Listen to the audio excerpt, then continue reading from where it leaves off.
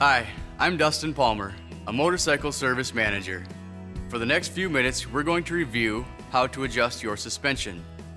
Adjusting your suspension can give you more control, comfort, and safety, especially if hauling weight. Before you get started, watch our Suspension 101 video for the basics on how suspension works.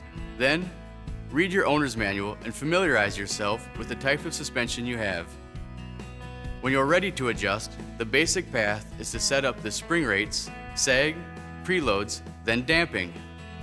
First, the spring rate. This is the amount the spring will compress under load. Usually, bikes from the factory will have a rate that works for their intended purpose. But if your bike bottoms out under normal use, you might need to replace them. Next, sag. The amount of sag in the front and rear suspension controls the ride height and steering. To adjust, measure the height of one end of the bike with the suspension fully extended. To do this, raise the end of the bike until the tire is off the ground. Then, while extended, measure the height from the top of the bike. Load the bike with all the weight it will carry.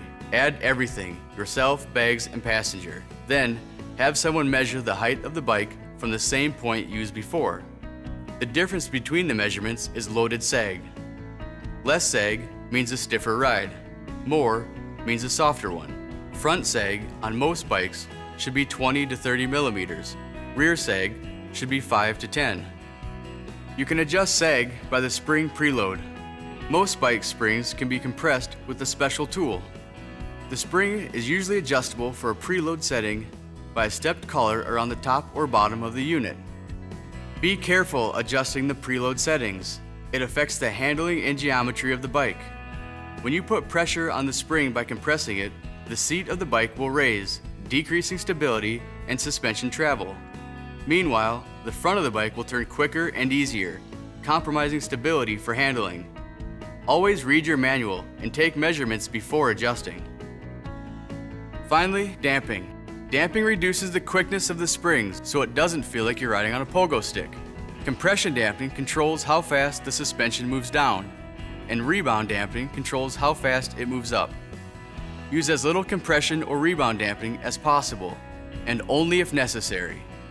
Always read your manual, take measurements, and test ride after adjusting. Write down your adjustments so you can remember them for future rides. Thanks, and I'll see you down the road.